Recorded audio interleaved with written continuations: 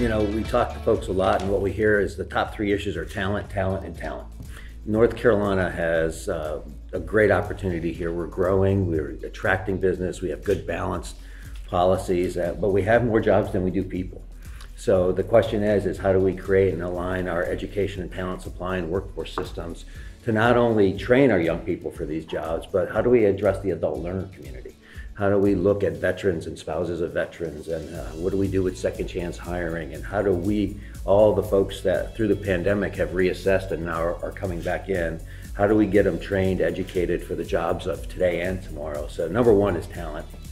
And then a competitive business climate. We're doing really well here, so preserve and protect the tax climate that we have, all those things that go into the cost of a job, our balanced regulatory environment. We're watching very closely on the regulatory side, the regional gas initiative, greenhouse gas initiative, and the new executive order the governor put out about light duty and heavy duty trucks. Great innovation going on there. We think innovation does best when it has limited government regulation around it. So we're watching those really carefully.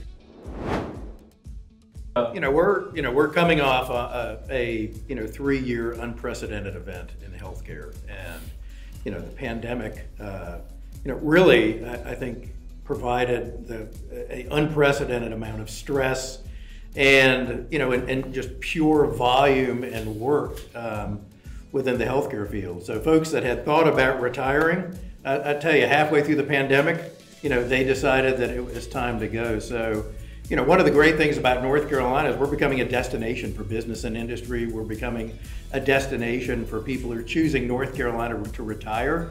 And they choose North Carolina because we've got good education, we've got a good business community and a good business environment. We also have good healthcare. Our top priority is one, making sure that we have a way to recruit and retain the best talent.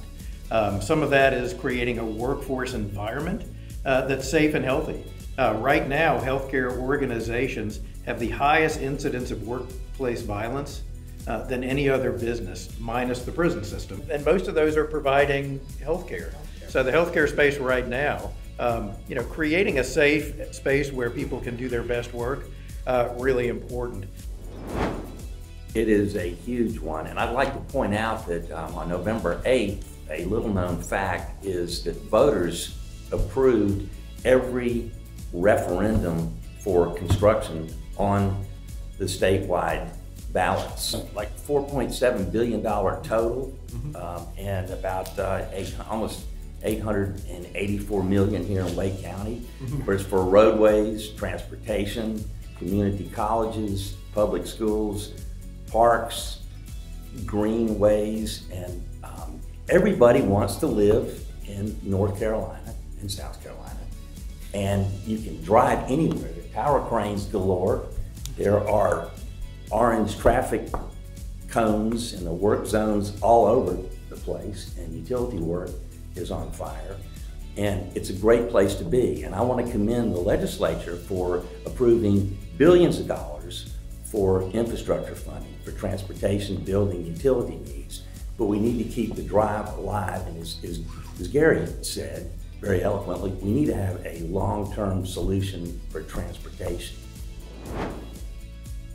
The hospitality industry took a big hit during the pandemic, like so many other industries, and thankfully things are returning to normal. But the kind of challenges that we face, you can boil it down to workforce, fuel prices, and supply chain. And those are the things that keep us awake at night. We're having trouble hiring CDL drivers and retaining CDL drivers in a highly competitive situation where you've got logistic companies like Amazon and others that are hiring them up.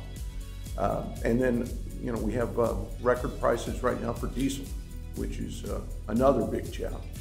But looking at the legislative session, where I think we're going to be spending the bulk of our time. We work very closely with Representative, soon-to-be Senator Tim Moffitt, who has been very active in a positive way towards trying to modernize the alcohol and liquor system in the state, and doing it in a responsible way make things more efficient. We had 3 bills that were passed in the last session. 2 of them were omnibus bills where there were 40 different changes made to the alcohol laws. And I would expect that there's going to be, 1 or more omnibus bills in the next 2-year biennium.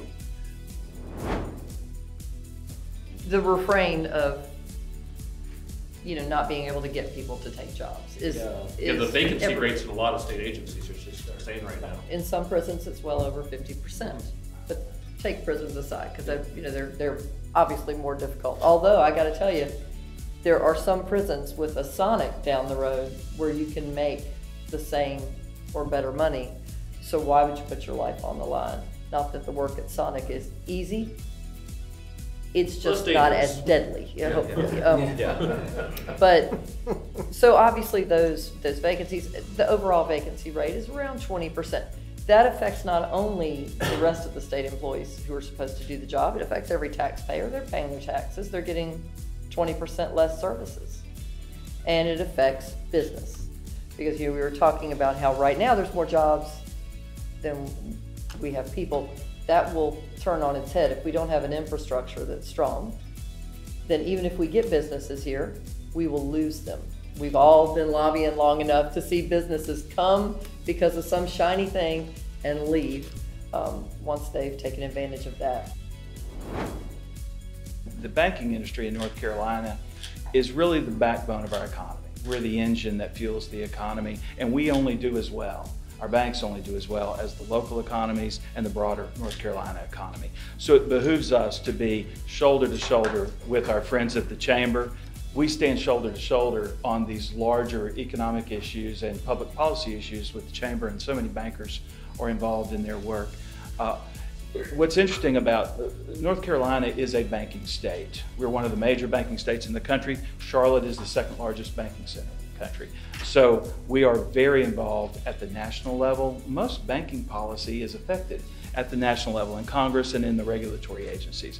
But in our state legislature, we have to take care of business on what we refer to as technical bills. Those are things that you won't read about, no one really wants to talk about, but they're really important to bankers and to bank consumers, customers, because our banking laws have to keep up with changes in the economy, changes in business practices, in innovations in how customers want to work with banks.